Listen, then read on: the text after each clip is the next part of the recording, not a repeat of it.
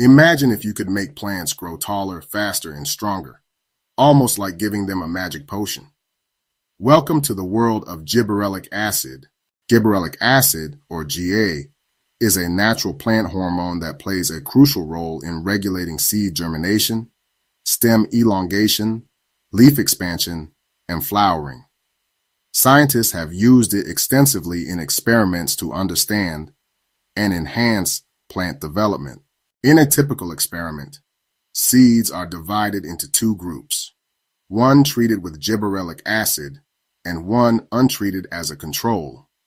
Over several days, the GA-treated plants show rapid growth, often with longer stems and larger leaves compared to the controls. But why does this happen? Gibberellic acid stimulates cell division and elongation, speeds up enzyme production to break seed dormancy, and promotes the biosynthesis of proteins necessary for growth. Farmers use gibberellic acid commercially to improve crop yields, enhance fruit size, and even produce seedless fruits like grapes. However, too much gibberellic acid can cause plants to grow weak, spindly, or flower prematurely, showing the importance of hormonal balance in nature. This tiny molecule reveals just how sophisticated and responsive plants really are. Could hormones be the future of sustainable agriculture? What plant experiment would you want to try?